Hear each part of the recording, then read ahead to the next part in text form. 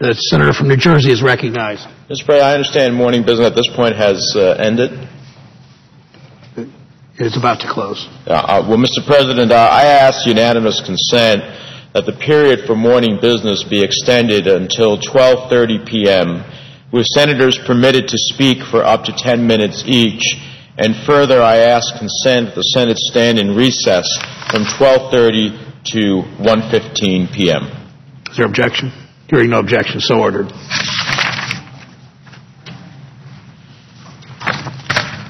Mr. President,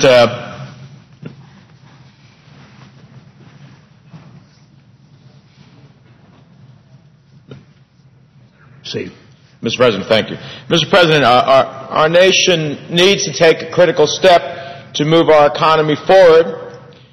Now, we had a chance last night to make that happen.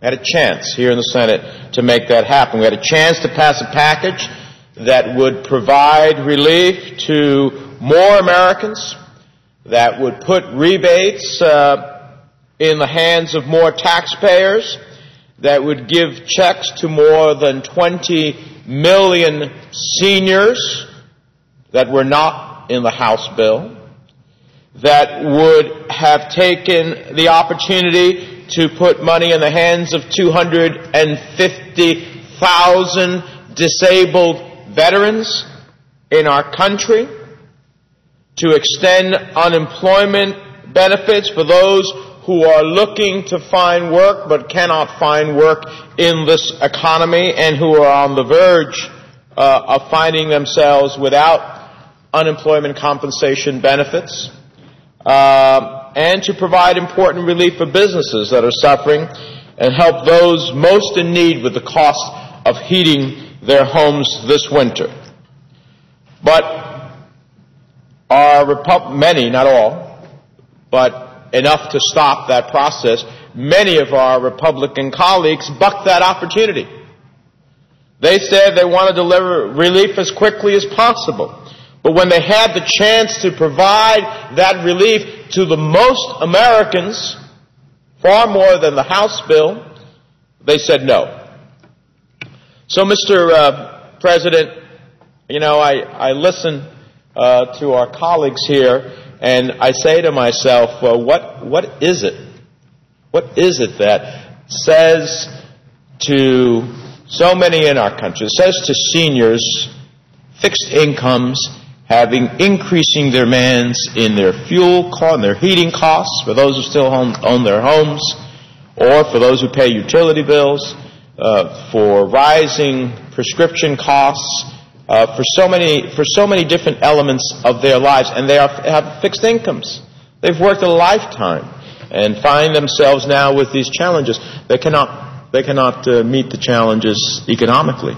Why do those 20 million, not deserve to be part of a stimulus package, especially when they will put that money right back into our economy extremely quickly, which is the whole purpose of stimulus in the first place? But if we can have stimulus that also helps a broad section of our universe, those who have worked hard, played by the rules, helped build families and communities, and now find themselves struggling, why wouldn't we do that? Why wouldn't we take care of disabled veterans and have them be part of helping to meet their challenges? They serve their nation with honor and dignity, and now find themselves challenged. Why wouldn't we have them be part of a solution that also helps to stimulate the economy? So, for all this talk about quickness, it's also quickness in the ability to make this happen in a way that will have the real impact we want in our economy, but a real impact also in the lives of Americans who are struggling. Far too many Americans have already suffered at the hands of an economy that is sliding backwards. Far too many have seen their homes taken away from them on the brink of foreclosures. Far too many have been in search of work or have been waiting in vain for their paychecks to increase. And for those who have not yet felt the effects of an economy that is sputtering, they fear and worry, wondering when they will feel the squeeze. And that worry is understandable. The signs are less than good. Last Friday, we learned that 17,000 jobs were lost in January alone, the first monthly loss of jobs in more than 4 years.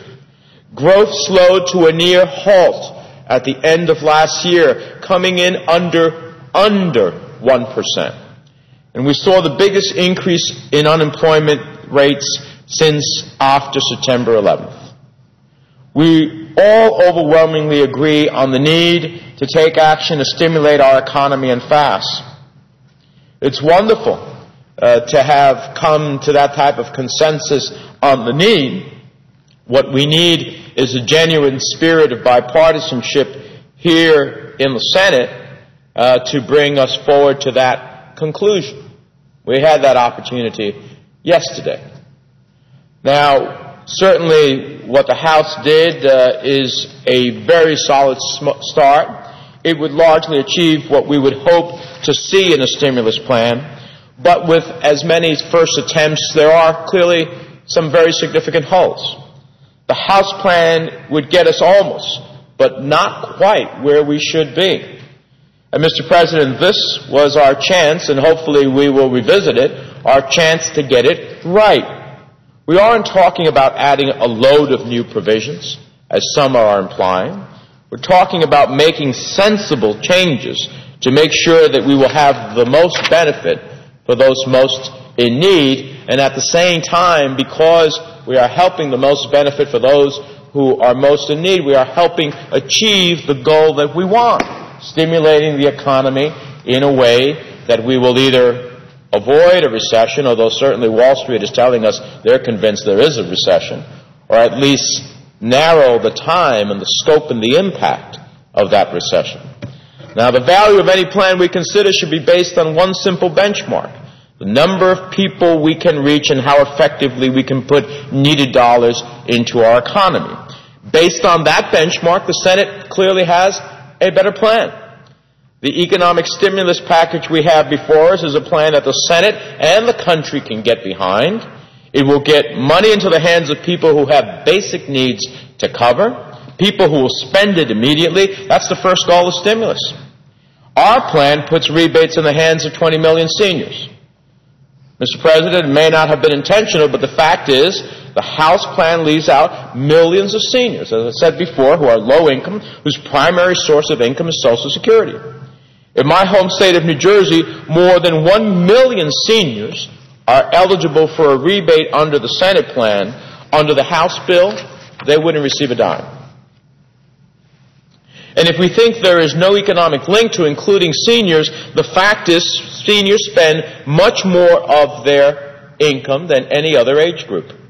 People over the age of 65 are responsible for a full 14% of all consumer spending. The bottom line is a true stimulus package would help those who spend the most and are most in need. The Senate plan does just that. The Senate plan also reaches another group that is excluded from the House bill: disabled veterans. Under our plan, we ensure that 250,000 disabled veterans who would not otherwise receive a rebate will get a check. When those veterans went to war, they never forgot who they were fighting for, and we cannot forget them now. In several ways, the Senate plan puts resources towards where economists agree they're most effective: extending unemployment extending unemployment benefits. And it isn't just common sense, because it helps those who are suffering most. That is, of course, common sense, but it also gets the best bang for the buck in economic terms. For every dollar that we invest in extending unemployment benefits, we generate $1.64 in economic activity. And despite broad consensus, and by the way, Mr. President, we also do it in such a way, this universe is known. They're out there. They're facing an immediate challenge. They will have the resources in their hand much quicker than formulating a rebate check. So it's another reason: timeliness. And despite broad consensus that such a stimulus plan must include additional benefits for those who have been out of work for an extended period of time, such benefits are absent from the House bill. There is no question unemployed workers are facing tough times. Long-term unemployment is far higher than usual, and nearly twice what it was when we were facing our last recession in the year 2001.